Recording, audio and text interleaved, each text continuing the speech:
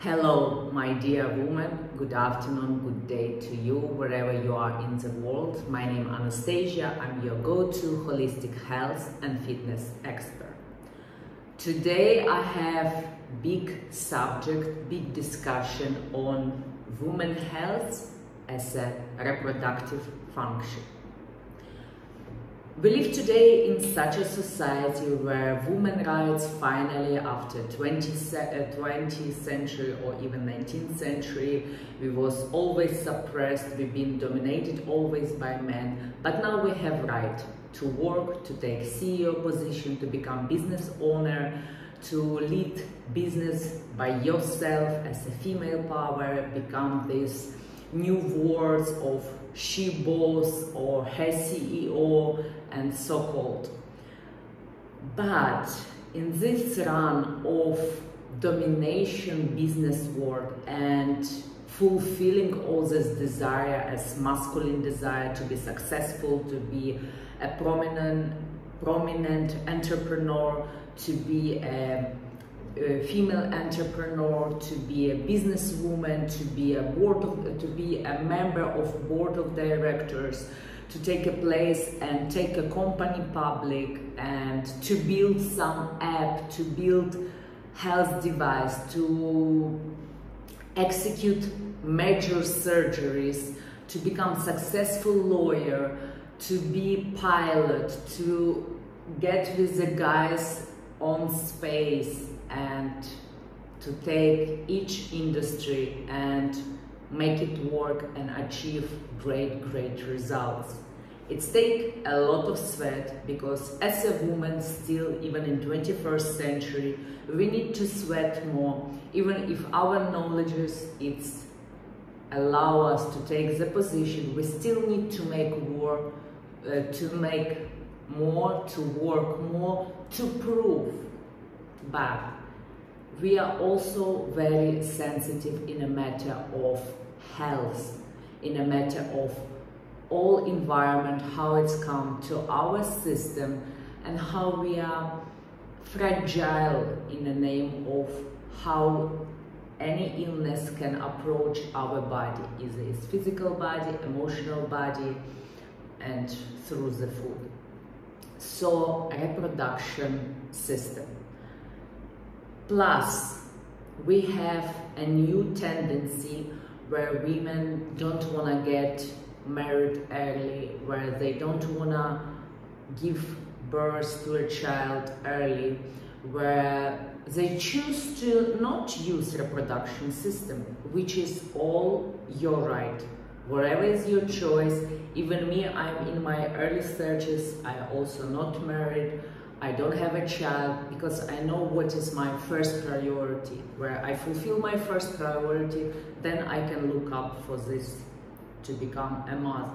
So each of us have different wants and diswants. But what is important, to take care of your health through this 20s, early 20s, late 20s, early 30s, late 30s, early 40s, late 40s. It does not matter the age. It does not matter what is your choice. It's your choice, and you should be happy with your choice. But you need to maintain still health of your reproduction system, because if you don't take care, and not only reproduction system, there is many aspects which involve, again, healthy living, your habits. If you don't follow certain paths, you're inviting certain trouble, certain illness to your life, which would make afterwards your life difficult. It would make difficult, right? If you have some kind of disadvantage by having some diagnosis, by having some illness, to execute your CXO position, to execute your travel plans, to make deals, to make successful deals for your company, to become a prime minister and execute the jobs that have supposed to be done, to run the, for example, if you're a TV presenter, to be on the show on time and be in your best. Yes, it is difficult, it takes sweat, it is massive job, but at the core, your health. So this is kind of pre-story. What I want to say about reproduction system. Again, I want to repeat my statement also, that any decisions that you have taken for your life, either you want to become mother in a couple of years, or you are already mother, or you are already in your 40s and you have teenage daughter, for example, or you are still in your 20s, maybe you're still not sure, you need to start. It's never too late. You need to start and look after your health. For example, let's take a look back in a century, and not too far away, okay, we will not go extreme, but for example, grandparents. We will take any culture in any part of the world, any continent, each culture was having the same strategy. Back, let's say 1940s, 90s, 50s, 1930s, it was same. Men and women would get married at early age, in their early 20s, 25 maximum, early 20s, it's for sure. In some cultures, of course, there's even in 15s, even in 16s. They will get married, they will have a family, and they would start reproduction system by starting to having kids, but starting to have one after another. And at those times, it was very popular to have big families. In any culture, there was always minimum 5 kids, 6, 7, 8. I know there is families in our countryside where there was 10, 11 kids, even in a wartime, Second World War. Still there was such a big families. There is most of the time, especially after war, would be only mother who would take care of the kids. So, number one, her reproduction system of those women in 1950, in 1940, was working smoothly, because once in a 2 years, once in a 1 year, once in a 5 year or 4, she would have pregnancy, she would deliver a baby, and it was, how I would put in a nice words, her reproduction system was very smooth and efficient in work, all right? And number two, she was hard-working woman. And I'm not saying that today we are not working hard, but at those times, the woman would work with her husband or by herself only if her husband somewhere away, again in a different kind of trips, war, army, anything that was there. She would work at the field, and there is not like office schedule. It was from morning to evening. Even I would speak about my grandparents. Grandmother should take care of the cow, of all animals in the farm space, chicken, ducks, feed everyone, turkey, pigs, again cow, horse, take care of everyone, then go to the fields and come back. Then an elder child would cook something, she would cook something, then again go to the field. So this was intense physical job. So she worked at the field, she take care of all animals, she cook, she walk back and forth, because there is no such a thing as a taxi or scooter, anything. Even bicycle at those times was very rare and very expensive leisure. So most of the time people would walk, or unless there is a lot of people, would be on a horse and track, maybe sometimes, but most of the time it was walking. So she walk, she cook, she sleep very less, so she extremely working hard. Her reproduction system is smoothly, because she in every other 2-3 years she's delivering a baby. And she starts early, so she starts at 18, she starts at 16, she starts at 15, or she starts in 22, but plus minus it's 15, 18, or very early 20s. So at those times, they didn't have an issue of obesity, of being choppy, of being fluffy, of having some tummy or something.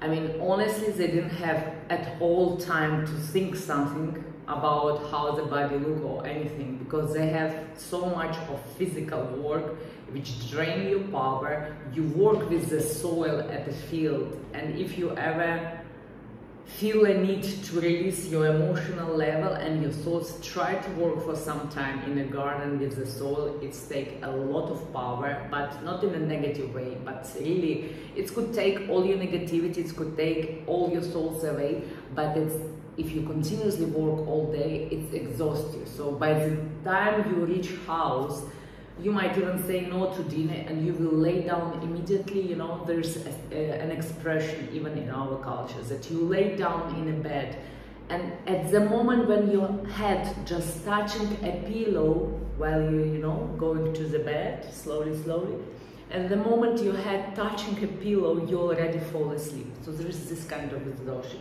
So there was nothing like body shame, body image, not healthy body image shame, and all of this that we have today and we are facing today because of the social media, because of the media, because of the TV, because of the magazines. But they didn't have time and they don't have a need, because their lifestyle, how they work, how much calories they get out of their system on a daily basis, every single day, how much calories they burn, and power and fat. So those fat didn't have any power to stick to the body, because you just ate, you work, and it's all gone in minus. So vice versa today. Today we are not working hard. We are working hard with our brain. We don't work hard with our physical body. And when we work hard with our brain, we are mostly sitting. Would you agree with me on it? We are mostly sitting. Like even me right now, I'm sharing this with you, I'm sitting in my office. You might be sitting at the other side of your screen, at your house, while driving, while taking a plane in the airport. You might listen to this, but most of the time you would sit also while listening to this. So most of our time, our lifestyle is sitting. We don't move much. And while also sitting, we are not sitting very correctly, you know. Oh, sorry. Let me show you this side. We are not sitting very correctly, okay? Most of the time, we would hold our posture a bit straight for some time, and then eventually we would start to bend. And this cortisol value would start to grow. Again, not in 5 minutes every day, but we are sitting every single day for 8, 9, 10, 12 hours, consciously and subconsciously. It's not only when you have work and you're sitting in offices. Everything plus while you're driving, while you're waiting, while you sit down at the guest house, or anything, you know, goes between these lines. So we don't move much, and our reproductive system starts after 25th, in the late 20s, in the early 30s, 35 plus, and someone even choose to not use reproduction system to reproduce. They have chosen to not have babies, even if it's specific of a gender preference sexually, or just preference of women, that she don't feel a need or longing to become a mother in this lifetime. But the things that you need to take care on it is how you take care of your health, of this particular body part of your belly, your tummy. And this is not about having 6 abs or having some lines there. It's not, because it's only outside. The most important is inside. How's your reproduction system and your inner organs are positioned from inside. Because again, when we sit a lot, when we eat, when we binge eat, when we have not nice and not very healthy habits, our inner organs would be lowering down, and again this belly will be dropping more and more, and that's why you have this kind of belly. We can work out as well. If you're already working out, it's great. Maybe you work out 30 minutes, maybe 40 minutes, maybe 1 hour, 3 times a week, which is great. But in a matter of, excuse me, in a matter of reproduction system health and your gynecology health, it's not enough, only gym. Because gym, it's make you some physical appeal, some lines, but it does not make sure that you are also keep yourself healthy from inside as well as outside. Sometimes running is health, but statistically it shows that there is a very small percentage who are really liking to run, and you don't need to put pressure for you. What's happening? So what to do? My high recommendation, what you need to do, is to do yoga practice, or also in mix with the Pilates, which helps a lot to move your inner organs and to move your reproductive system and to position them in the right place as nature have created you as a female, as a woman body, and you need to take care of it. Does not matter what is your choice. What is your choice? Either you're choosing to use your reproductive system or you choose to not reproduce. You need to take care to not to have an appeal of the trouble in the name of illness or any sort of unwanted surgeries. I don't think you want to experience this thing. It's not a pleasant, it's not a great thing to become ill and to go through the treatment, healing, operation, medication, and long process of recovery. So why to wait to this extreme? Please do yourself a favor and start yoga practice. I even have here in the channel a couple of yoga sessions where you can implement, and it's not necessary that you need to do 1 hour every single day. Try to make even 15-20 minutes every single day, full body stretch, and you will see there would be better results. Again, not in one day, it will take some time, but commitment and consistency is what needed for these results. And again, it's not about diet, it's about your choices. The choices you do today, would reflect your harvest of your health in 5, 10, 15 years.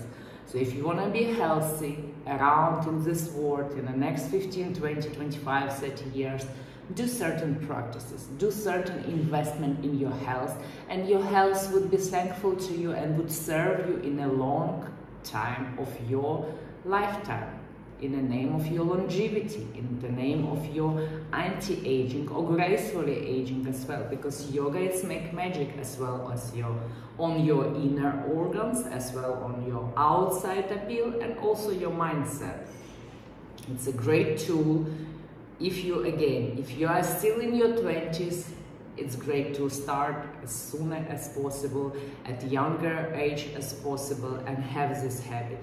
If you are in your 30s, it's an amazing practice and you need it for your bones, also for your muscles, for your stretch, for a straight posture, and for, again, reproduction health.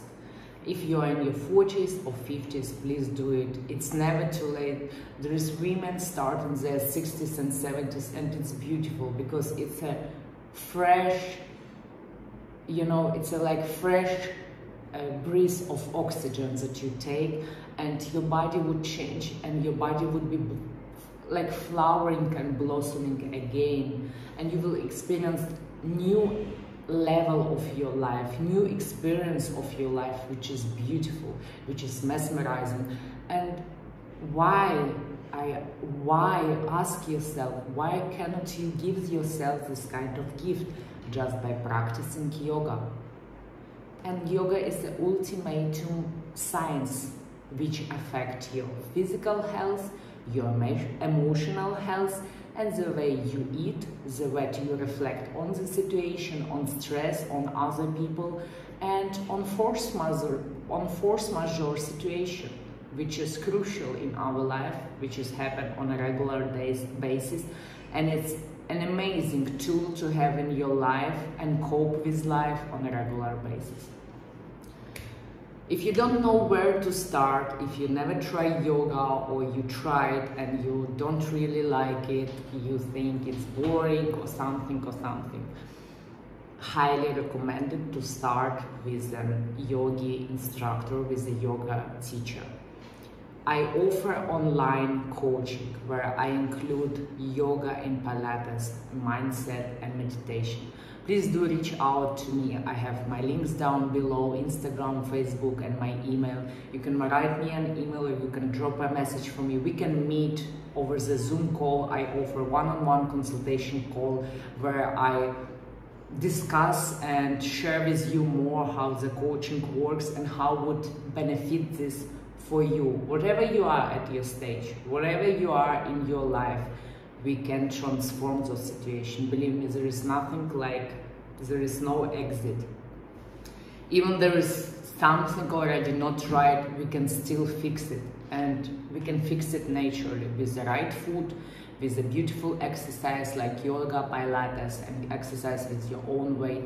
We can overcome hormonal disbalance, we can overcome menopause, we can overcome difficulty with reproduction if you cannot get pregnant. There's so many benefits which you need to try. Why we are so easy to accept medication and surgery, and we are so resistant on the natural treatment, which make much better results, which produce you much better benefits, and which by the end of the day cost you less. So why do we wanna overpay in the long term? If you pay right now and you work, you invest in yourself, you learn yoga, you learn pilates, you learn meditation, you learn how to combine fit at a certain seasons, at a certain changes in your body, how you go through the menstrual cycle. You understand this all as a science, you are coping with it, and you don't need anymore any doctors and any physician to prescribe you some sort of medicine. And it comes to everything, either it's diabetes, either it's menopause, either it's some issue with your reproduction system, either it's depression, either it's antidepressants you are sitting on for a couple of years, either it's stress, either it's panic attack, everything. Everything takes place from your lifestyle. What you eat, how you are on your regular basis, your activity level, and your mindset. This is what takes place on a quality and quantity of your life in a term of longevity. So I hope this was insightful for you. You take a moment to have a thought, what is important, where you are right now, and I would be happy to see you in my DM, in my emails, and meet you over the consultation call and offer you my transformation offer. And it's so touching for me to transform other women's life around the world, which is beautiful that I can be in one part of the world, you are somewhere else, and I share with you my knowledge and transform your life. This is so touching. I hope you like this video. If you like, please put thumbs up. I recommend to your friend who maybe have also struggled with a certain subject on reproduction system. Do it together, be as a team, share with your friend, share with your daughter, share with your mother, and I can't wait to see you on the call, and I will see you also in the next video.